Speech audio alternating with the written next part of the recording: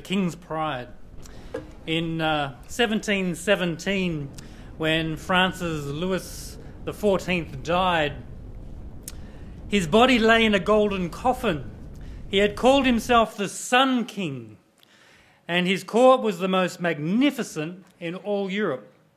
To dramatise his greatness, he had given orders that during his funeral, the cathedral would be only dimly lighted, with only a special candle set above his coffin. As thousands waited in hushed silence, Bishop Mazelon began to speak. Then slowly, reaching down, he snuffed out the candle, saying, "Only God is great." If you were here last week, I was talking about King Hezekiah and how he had a heart after God. He ripped down the altars and the Baals and Asherah poles that were in the kingdom, and he was turning his heart and mind to God. And Israel, just in this context of 2 Kings 18, Israel, you can see there, the northern kingdom was taken away already. This happened because they had not obeyed the Lord their God, but had violated his covenant, all that Moses, the servant of the Lord, commanded. They neither listened to the commands nor carried them out.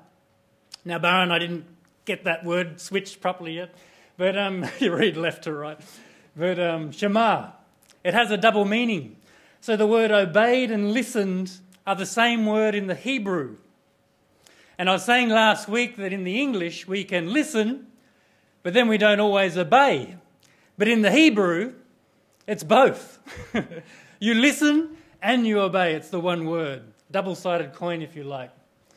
And so here was King Hezekiah, in a sense, trapped like a bird in a cage in Jerusalem. And the word from God was to stay in Jerusalem, because the Lord himself was going to defend Jerusalem. All the other fortified cities in Judah had been started to be captured. And so Jerusalem was on Sennacherib, king of Syria's mind. And here we have obedience of Hezekiah. I want you to come, because I took the story from 2 Kings. Now I want to have a look at 2 Chronicles. I want to have a look at King Hezekiah from 2 Chronicles. So if you have your Bibles, I want you to turn with me to 2 Chronicles, starting in chapter 32. And I'm just going to read from verse 24. And so this is the account, which is a little bit different from the king's account, and also in Isaiah, his account as well. So we're in 2 Chronicles, starting in 32. Ah, thank you, Melissa. If anyone else want a Bible? Sorry, I should ask. Anyone else needing a Bible? All good? Okay. 2 Chronicles, chapter 32, verse 24. In those days, Hezekiah became ill and was at the point of death. He prayed to the Lord, who answered him and gave him a miraculous sign. But Hezekiah's heart was proud, and he did not respond to the kindness shown to him. Therefore the Lord's wrath was on him and on Judah and Jerusalem. Then Hezekiah repented of the pride of his heart, as did the people of Jerusalem. Therefore the Lord's wrath did not come upon them during the days of Hezekiah. Hezekiah had very great riches and honour, and he made treasures for his silver and his gold, for his silver and for his gold, and for his precious stones, spices and shields, and all kinds of valuables. He also made buildings to store the harvest of grain, new wine and oil, and he made stalls for various kinds of cattle and pens for the flocks. He built villages and acquired great numbers of flocks and herds, for God had given him very great riches. It was Hezekiah who blocked the upper outlet of the Gihon spring and channeled the water down to the west side of the city of David. He succeeded in everything he undertook. But when envoys were sent by the rulers of Babylon to ask him about the miraculous sign that had occurred in the land. God left him to test him and to know everything that was in his heart. The other events of Hezekiah's reign and his acts of devotion are written in the vision of the prophet Isaiah, son of Amoz, in the book of the kings of Judah and Israel. Hezekiah rested with his fathers and was buried on the hill where the tombs of David's descendants are. All Judah and the people of Jerusalem honoured him when he died, and Manasseh his son succeeded him as king. You'll notice there's a couple of things that were stated in verses 27 and 29. It reads, Hezekiah had very great riches. And then at the end in 29 it mentioned, for God had given him the very great riches. It's quite clear where the riches come from. Scripture doesn't hide that from us. Now, what was this miraculous sign that they were coming to see? Or hear about, I should say. Don't tell me you've forgotten. The sun. Very good. So it was put to him. He had the option of the sun going forward 10 steps or back 10 steps. But he said, I wanted to go back 10 steps because that appears to be harder for the sun to do that. And that's exactly what happened. The sun went back 10 steps. And this was a sign that he would once again go before God in the temple, and he would be healed. He would live for another 15 years. And what an awesome sign that was. The amazing thing is that he wasn't the only one that saw this sign. And this is just the artist's impression. Exactly what it looked like, I'm not sure, but there is an actual sundial there with steps behind. So the scripture talks about the steps and the shadow moving backwards, and this is a sign for him.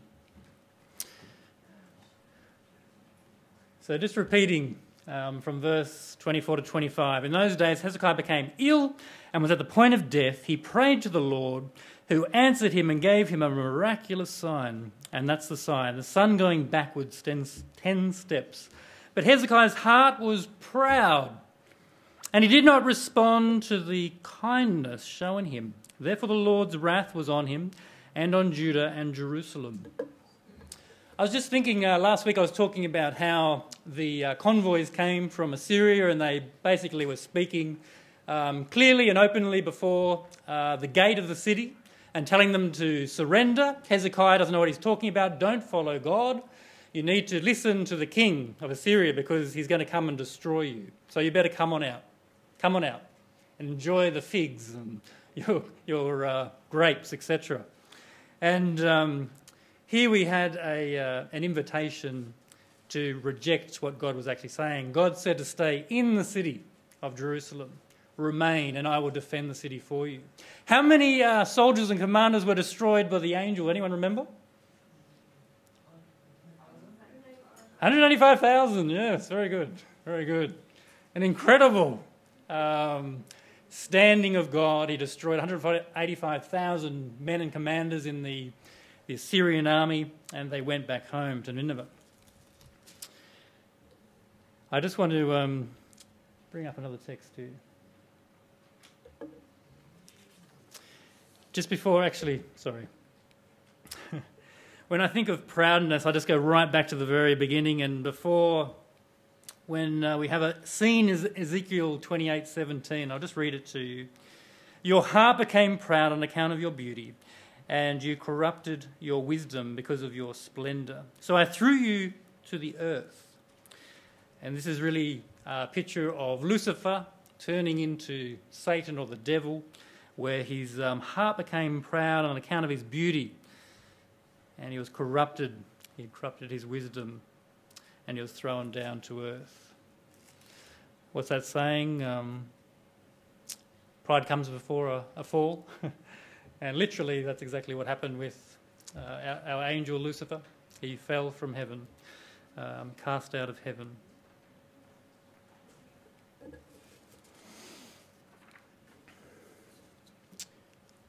But when the envoys were sent by the rulers of Babylon to ask him about the miraculous sign, that is, the sun going back 10 steps, that had occurred in the land. God left him to test him and to know everything that was in his heart. And to test him everything that was in his heart. You know, when they came, the envoys, the first time and said, "Come out of the city, otherwise you'll be destroyed. Don't listen to Hezekiah or your God." Hezekiah had word from the Lord that he was going to be victorious if he stayed in Jerusalem. This kind of connection that he had with God through the prophet Isaiah was taken away. God left him to his own. He wanted to test him, to see what was happening in his own heart.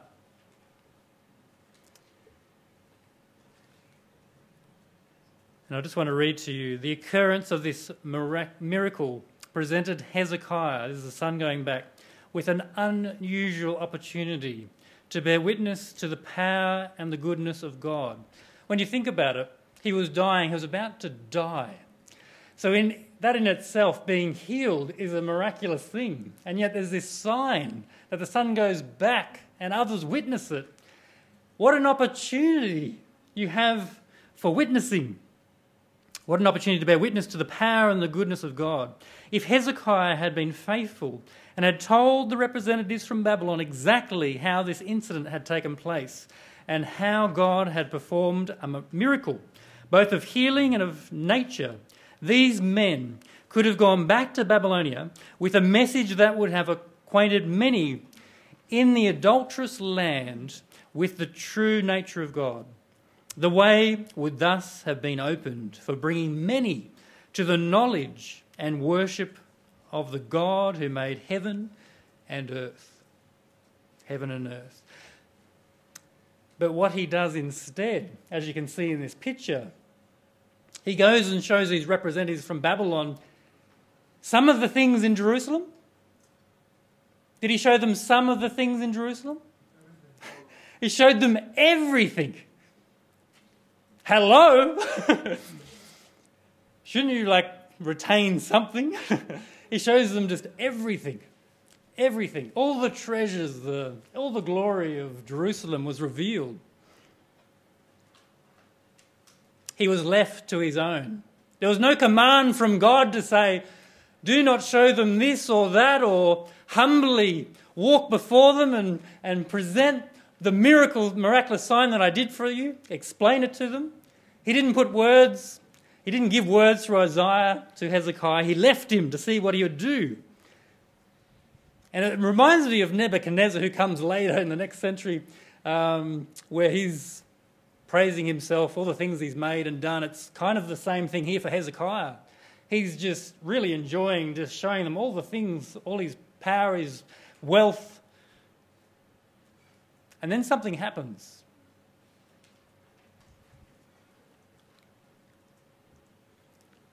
Then Hezekiah repented of the pride of his heart, as did the people of Jerusalem. Therefore the Lord's wrath did not come upon them during the days of Hezekiah.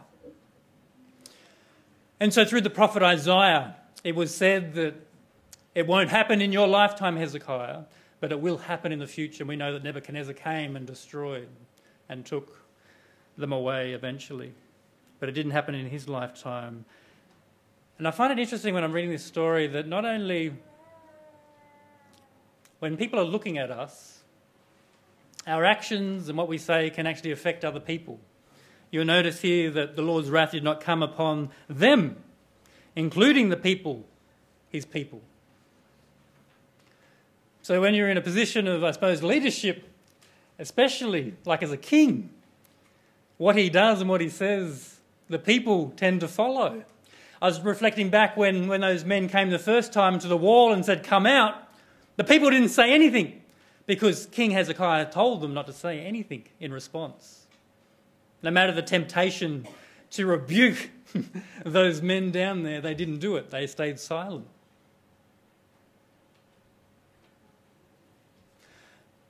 So just think about if he hadn't have repented, if he hadn't have repented, I don't doubt the destruction would have come a lot earlier, a lot quicker. Can you see what I'm saying? That our sin, and if we don't repent of that sin, in this case it was pride.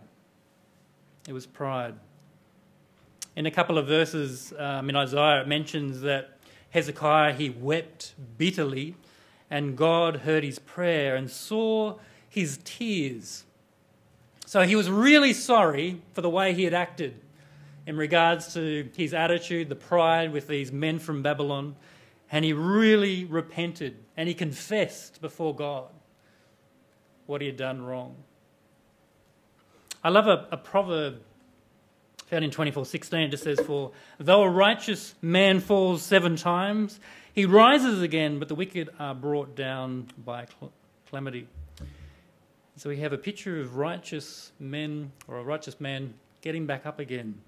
And this is what happens with Hezekiah, is getting up again because he has repented of his pride, of what he has done wrong. And once again, God is with him again, and they're allowed to be free of the enemy. You know, there's a modern day parable, and it goes like this: there's 2 ducks in a pond, and they have a friend, the frog. And the pond dries up, and so the 2 ducks decide it's time to relocate. And the next pond is a long, long way away, so Frog the friend can't hop all the way. So they come up with a scheme, a device which is going to save their friend the frog.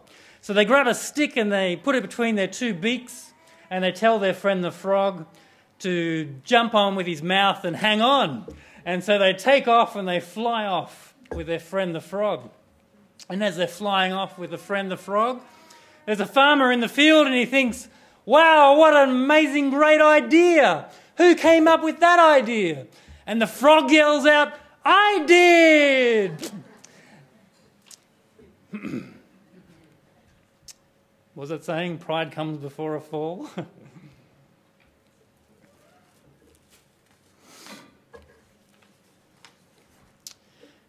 The test, just reading from from Nicholas F.D., it says the test was not for God's information but for Hezekiah's benefit. The pride that led to the king's failure had already taken root in his heart, if unchecked, would have led to his ruin. In mercy, God permitted circumstances to arise that revealed to Hezekiah the true condition of his heart. The experience illustrates God's manner of working in the development of human character. Men are often not aware of the defects of their natures. Only when they are confronted with various tests do these weaknesses become apparent.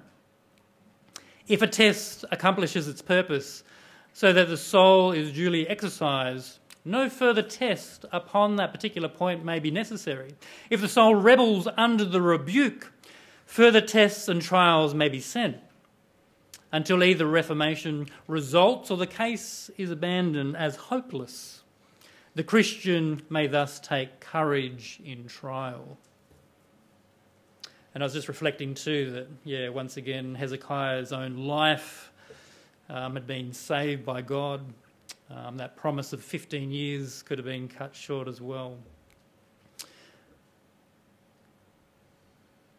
Just reading from Isaiah 48:9-11. For my own name's sake I delay my wrath. For the sake of my praise I hold it back from you, so as not to destroy you completely. See, I have refined you, though not as silver. I have tested you in the furnace of affliction. For my own sake I do this.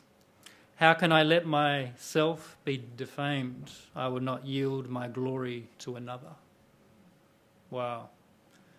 So God is really wanting Jerusalem, Hezekiah and the people to shine in that area, that country, and to also shine to the Babylonians. And that's why it was such a missed opportunity of witnessing to them. Just reading a little bit from Testimonies for the Church. The fact that we are called upon to endure trial provides that the Lord Jesus sees in us something very precious, which he desires to develop. If he saw in us nothing whereby he might glorify his name, he would not spend time in refining us. We do not take special pains in pruning brambles or spiky bushes. Jesus Christ does not cast worthless stones into his furnace. It is valuable ore that he tests. The blacksmith puts the iron and steel into the fire, that he may know what manner of metal they are. The Lord allows his chosen ones to be placed in the furnace of affliction, in order that he may see what temper they are of, and whether he can mould and fashion them for his work. For his work. So I believe every single one of us, we may not be in Jerusalem, but we represent in our own homes and communities. We represent God. And he wants every single one of us to not fall into the trap, whether it's pride or other sin, but to remember if something does happen that we do go back and repent and confess of what we've done, and he will help us to stand back up again and to keep going.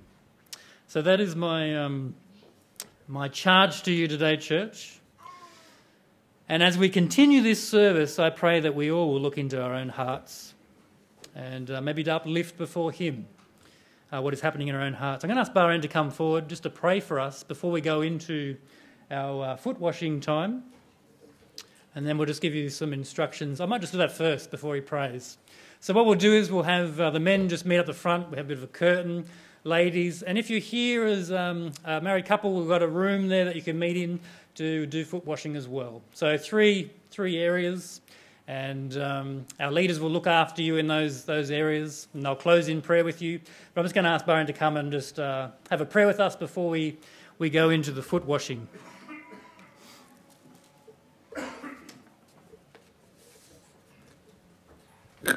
Can I invite you to bow your heads, please? Heavenly Father, we thank you for the ordinance that we have here. Not just the partaking of the bread and the wine, but that major object lesson about humility. As we go about our daily lives, in our self-assertion, we often have a misplaced trust in ourselves. And we thank you for the ordinance of the foot washing, where we are reminded that we must serve one and another. And Lord, as Jesus did himself, with his mindset, his love, his care, should we do the same to one and another. Thank you for that direction. And we ask that there will be a blessing upon it. In Jesus' name, amen.